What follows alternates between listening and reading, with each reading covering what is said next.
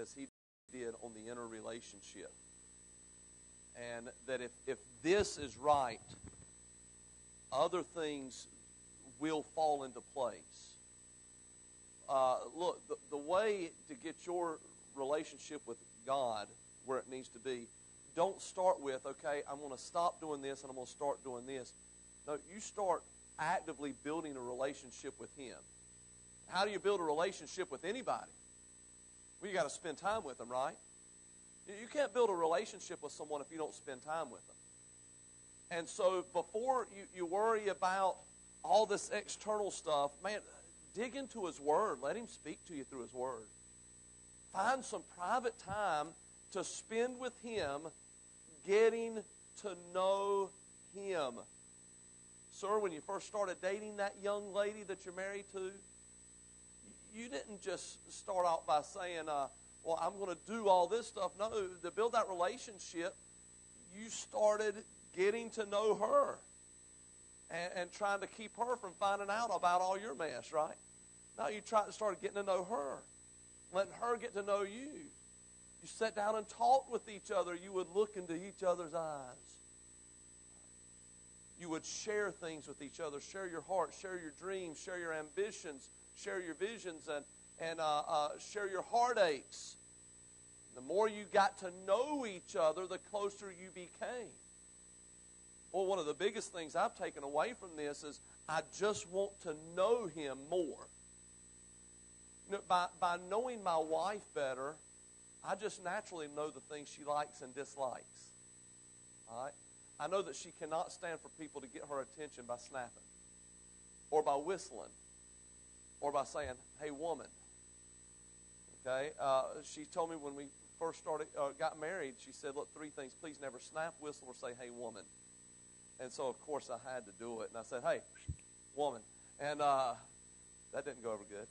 But that's how her dad always did. She said, please don't do that. But since then, I've learned other things she likes and dislikes. How did I learn those things? Just because I got to know her. And now I do those things because of my love for her. That's how we're supposed to get close to God. We saw a few weeks ago now His crucifixion, Jesus Christ hanging on the cross. We saw that on Christmas Day. We actually talked about that because that's the whole reason that He came. Am I right? The whole reason He was born was He had to get to that cross, hang on that cross. The Bible says He became sin for us.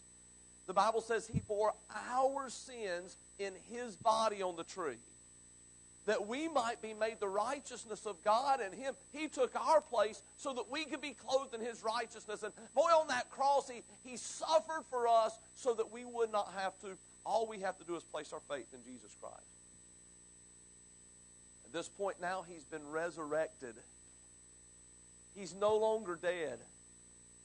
We saw last week those men on the road to Emmaus and how they're walking and they're talking about things. They're engrossed in this conversation about what all had been going on.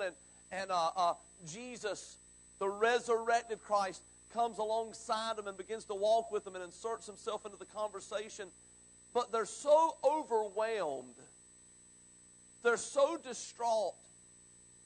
They're so downcast because they said to Him, look, do you not know what's going on? Even a stranger would know what's going on. This Jesus, He's a man mighty in word and in deed.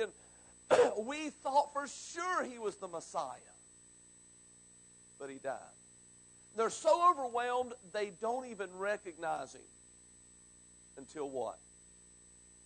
What were they doing when they recognized Him? They were breaking bread. See, that's why we eat around here so much. There's Bible precedents for that, right? We are growing in the Lord. He sits down with them. And the breaking of bread in that Eastern culture, that's an intimate time that you spend. Sometimes a meal can last for hours. Talking. Getting to know each other. And boy, I tell you, if you want to see Christ in your life, then you've got to take some time away to sit down with Him. Now we come to this point here. This last passage, Jesus has one last thing to tell His disciples. We see in verse number 36 that He appears to them. And as they Thus spake Jesus himself stood in the midst of them and saith unto them, Peace be unto you. Those two disciples that had met him on the road to Emmaus, they have now, remember, when they realized who it was, they got up, they hightailed it back to Jerusalem. Now, as they're telling the other disciples, hey, we saw him, we walked with him, he shared the scriptures with us and taught us from Moses and all the prophets. And remember what he was trying to do there?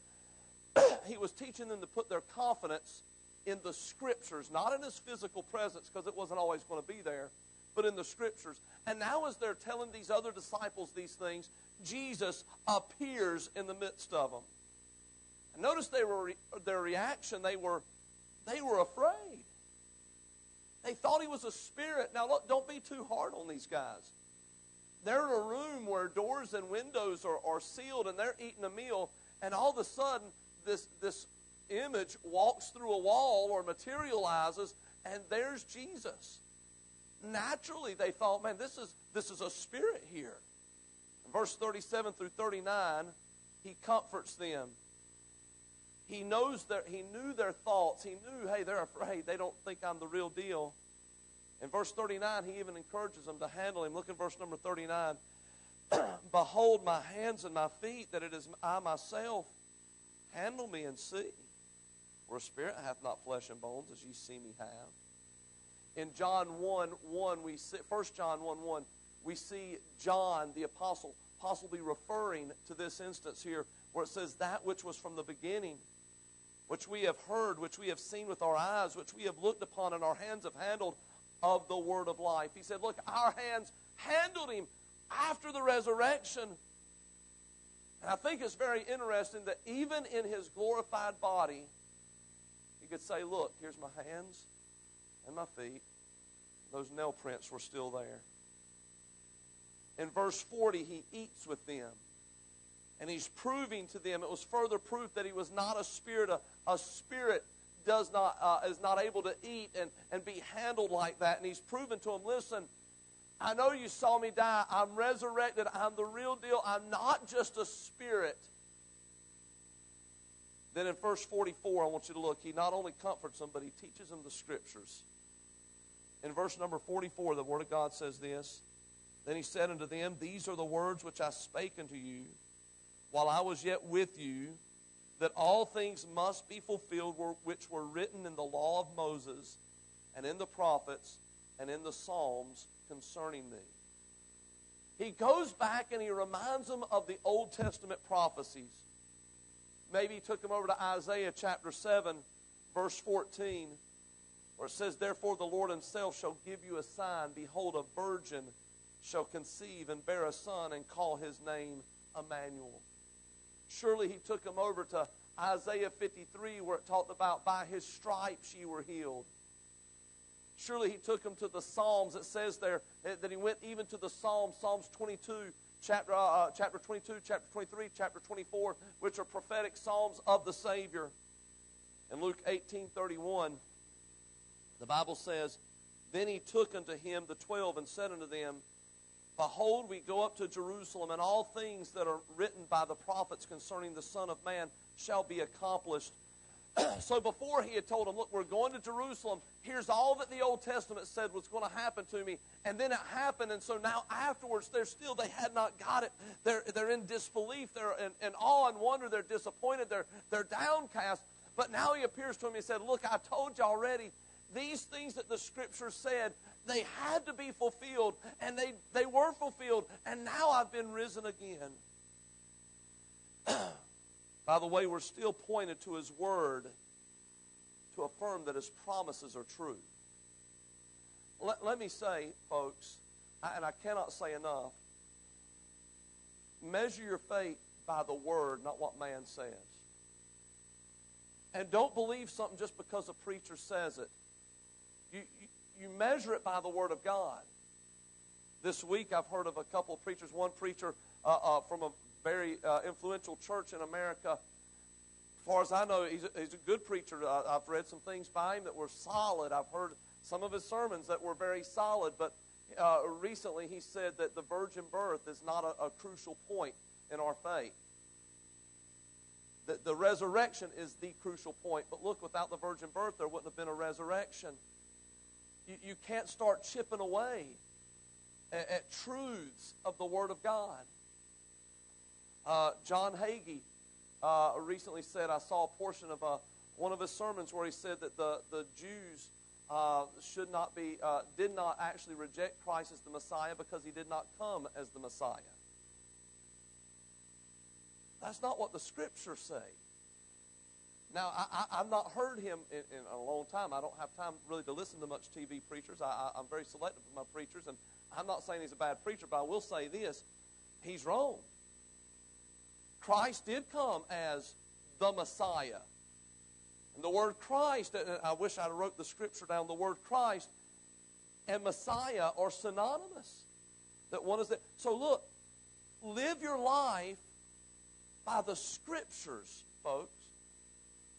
And I want to encourage you, don't believe everything I say just because I say it. I'm just a man. I can get it wrong once in a while. Measure it by the Word of God. In verse 45, it says, He opened their understanding. In other words, it finally clicked with them. It finally came together. How many of you, when you were in school, you always had a subject that just came slow to you?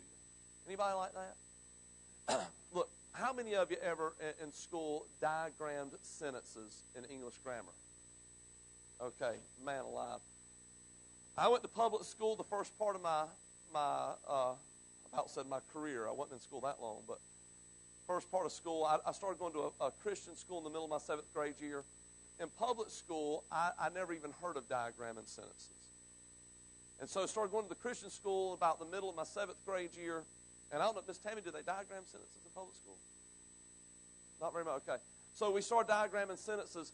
Man, I had never heard of that. And I was okay with, you draw this line like a cross and you put the subject here and the verb here. I was okay with that. I was okay with the 8 parts of speech.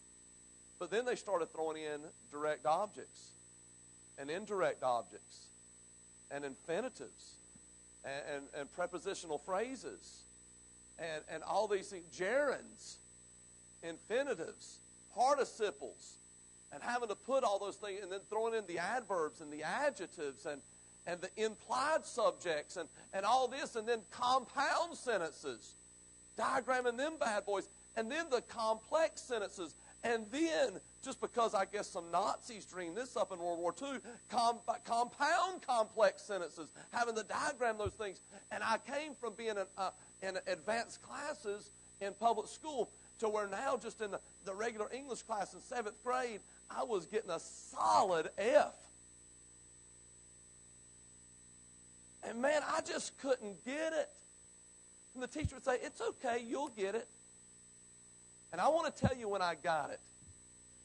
When I was about 29 or 30 years old, and we started a school at our church, and I don't know, maybe I was a little older than that.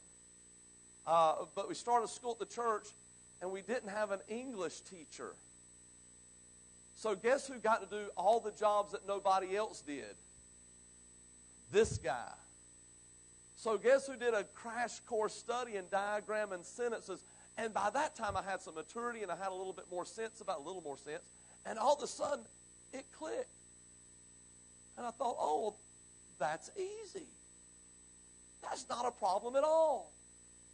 It only took me to about sometime between 29 and 32 years old to finally learn what they were teaching in 7th grade. I was slow of understanding. These disciples, for 3 years, they had followed Christ. He had told them the whole time, this is coming, folks. After it happened, they missed the whole thing. And he comes back and he says, look, let me show you again what I've been showing you in the Scriptures. This was prophesied. This is what happened. Once again, he was bringing them back to the Scriptures.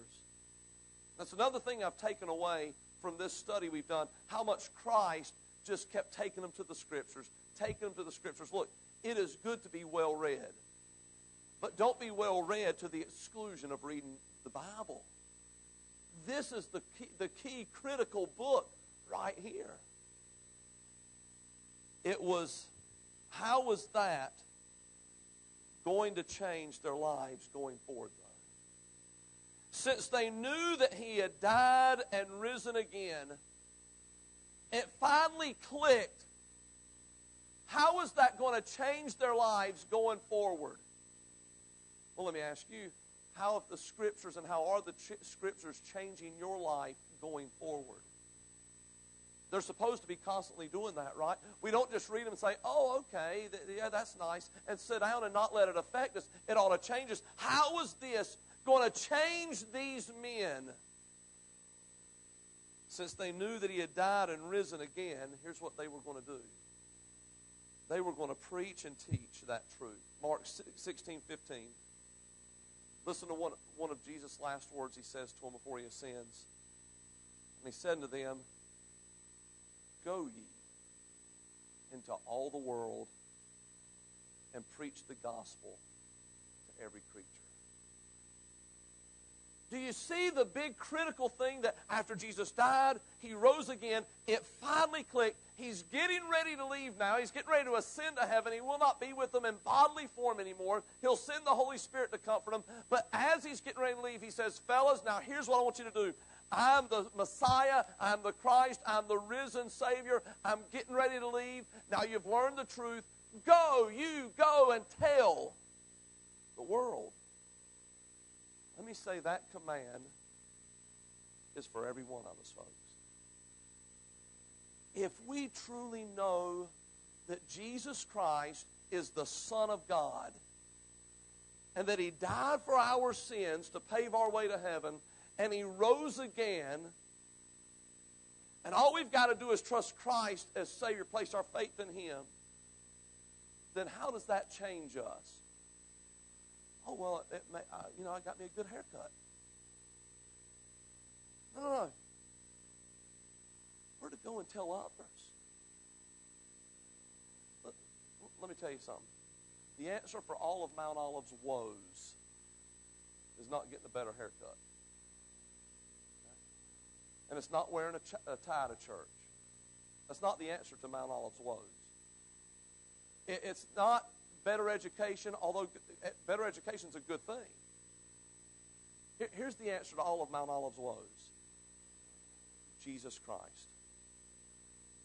And everything else will come from that. But you've got to start with the foundation. And Jesus Christ is the foundation. Now, whose job is it to share that truth? Well, preacher, that's your job. Yes, it is. Who else's job? Ours. Everywhere we go. If you read the New Testament, yes, they daily went to the house, went house to house and to the temple and did all that. But if you really read it and look at the overall picture, I want to tell you who they shared the gospel with. Everybody they came into contact with. He said, I want you to go and tell the world. Tell them those things that have finally clicked with you. I'm the risen Savior. I am alive. I'm the only way to heaven. I'm going to ask you to examine yourself for a minute. How are you doing with that injunction? Do we let the truth of the risen Savior change us so that going forward is just part of who, we don't even have to force it, it's just part of who we are, that we tell others about Christ? There are things in here that men love to do. Brad, what's something you love to do? Hunt. How many of you in here have ever talked to Brad? Anybody ever in here? Okay. How many of you have ever, in talking to Brad, heard Brad talk about hunting? You know why? Because Brad loves to hunt. How many of you have ever heard Brad talk about Jesus? Don't raise your hand. Don't raise your hand. I don't want to embarrass him. Oh, Ethan, his son raised his hand. Good. You owe him $10.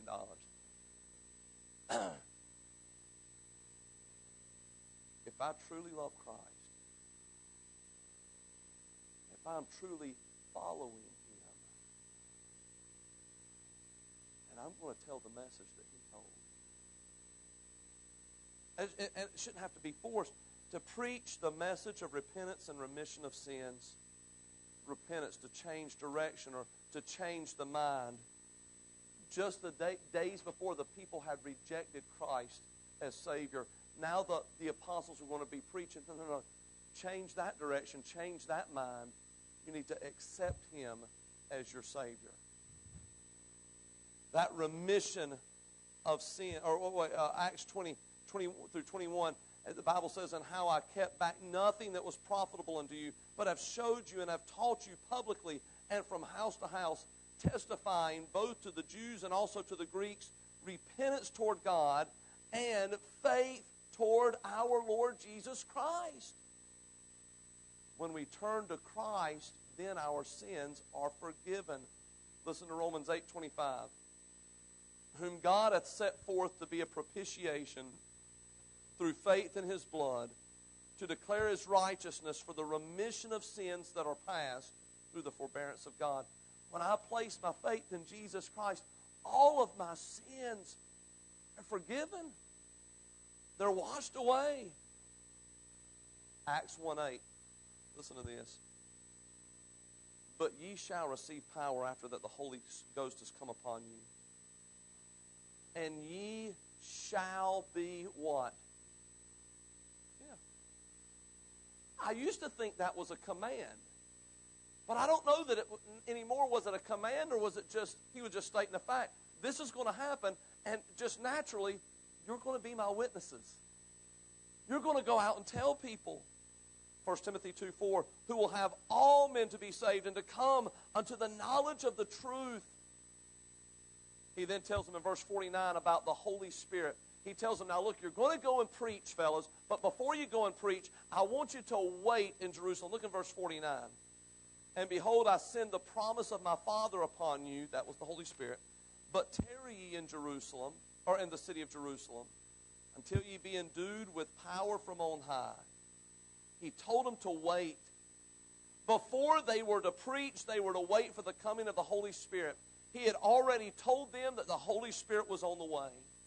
Now listen, the Holy Spirit of God came primarily to give power and comfort to believers so that they might preach Christ to the world.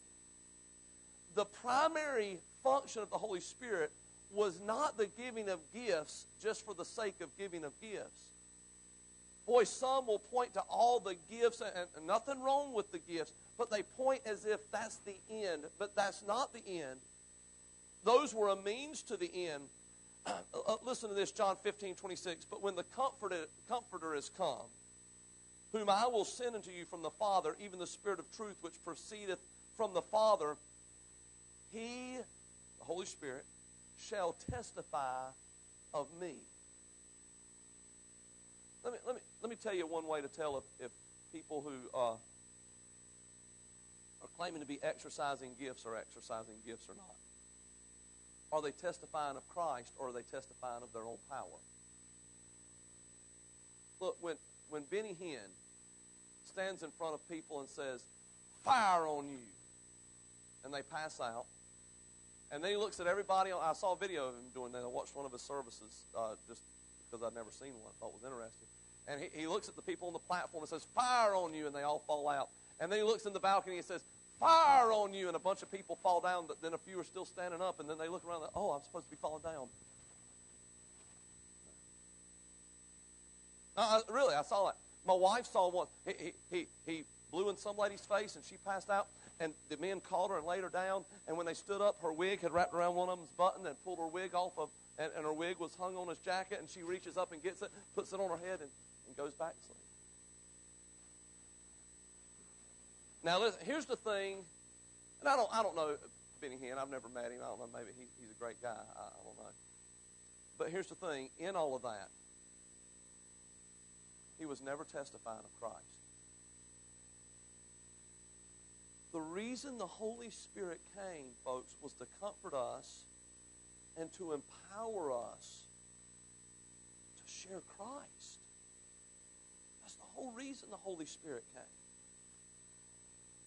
A Spirit-filled Christian You want to know the sign, the real sign of a Spirit-filled Christian? Is he will be consistently sharing Christ. That's the sign of a Spirit-filled Christian. It's not those gifts. It's the action. What are they doing? What mission are they accomplishing? It's the sharing of Jesus Christ. Endued. He said you'll be endued with power, to have something put on you, to be clothed with. And let me say, if we're going to fulfill this mission that God has sent us to fulfill, to take the gospel to the lost world, then we've got to make sure that we spend time with Christ and that we are filled with His Holy Spirit so we can go out and do a supernatural work in a supernatural power. We cannot do it on our own. Then we see His ascension. In verses 50 through 53, He led them to Bethany. While they're walking there, this would be the one last time they're going to follow Him. They had followed Him everywhere. They had followed Him to the temple. They had followed Him to other towns, Galilee. They had followed Him around helping people, followed Him up on the mountain, followed Him out into the boat. One last time they're going to be following Him. And He spoke with them as He was carried up into heaven. Can you imagine this? Look in Acts. I'll read it for you, or you can turn to Acts chapter 1, verses 9 through 11. And when He had spoken these things, while they beheld, He was taken up, and a cloud received Him out of their sight. And while they looked steadfastly toward heaven, as He went up, behold, two men stood by them in white apparel, which also said, Ye men of Galilee, why stand ye gazing up into heaven? This same Jesus, which is taken up from you into heaven, shall so come in like manner as ye have seen Him go into heaven. He's going, as He's talking to them, He's giving them his last words. Listen, fellas, I'm leaving you, and here's what I need you to do. I need you to go and tell others. He starts ascending into heaven.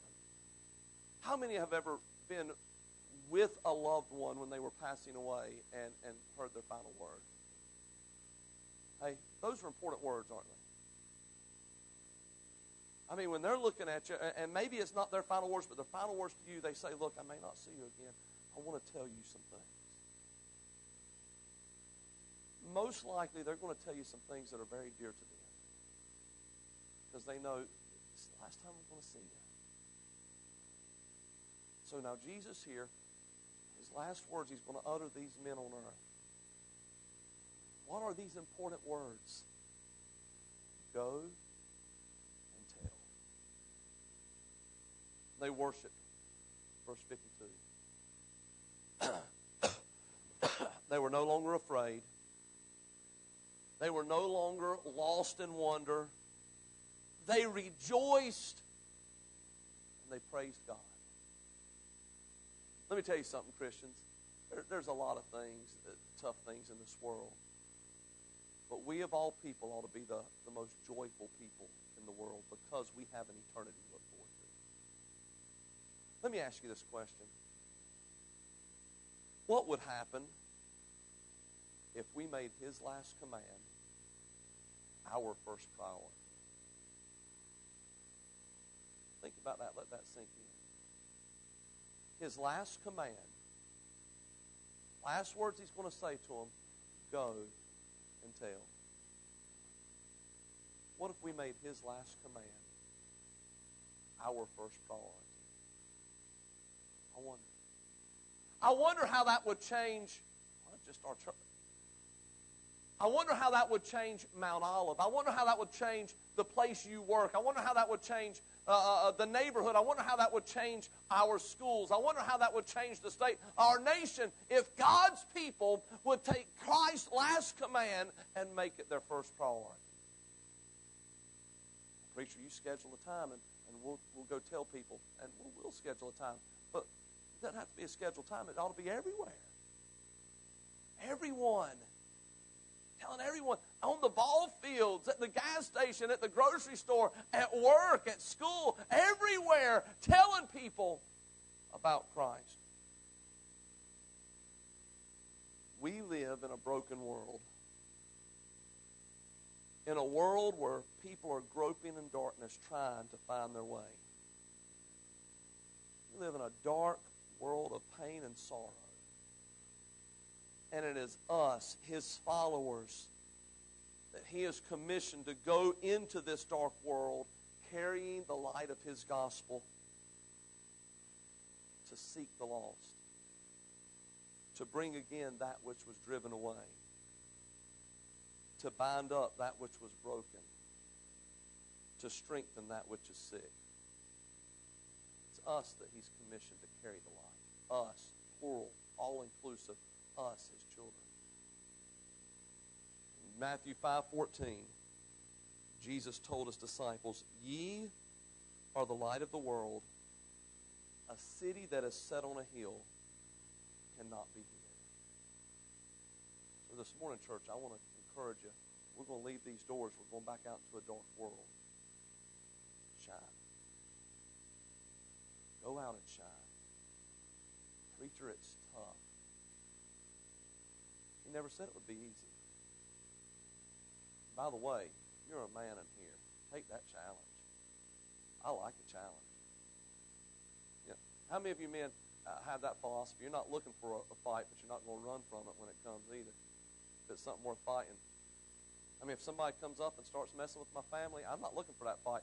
But I'm telling you what, I'm not going to run from it. All right? Hey, I got me a Christmas present. I got to unlock it to open it. I'm not very fast with it, but hey, go out and shine. Preacher, there's going to be opposition. Yeah, go out and shine. Well, preacher, I think we can help society these ways. They need Christ first off. Preacher, let's go feed the hungry. Let's go feed the hungry. We need to be feeding the hungry. But while we feeding the hungry, we better tell them about Christ. Let's clothe the poor. Hey, I'm all for it. Let's clothe them. Let's give them coats in the winter. Man, we need to do that, and blankets and all that's right. But while we do it, we need to be telling them about Christ. So go and tell. Christian, go and tell. Bow your head, close your eyes, please.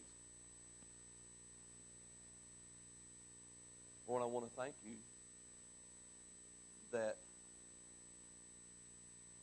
you love us and that you give us your word that we can stand upon and measure our life by and use to guide us. Lord, what an honor and what a privilege to be able to be commissioned by you to go and tell a lost world. Now, Father, we get so wrapped up in our lives that we forget that sometimes. And this new year, this 2017, would you help us to make your last command our first priority? Let's stand, please, as the piano plays, heads bowed, eyes closed. If you want to kneel in your seat, the Lord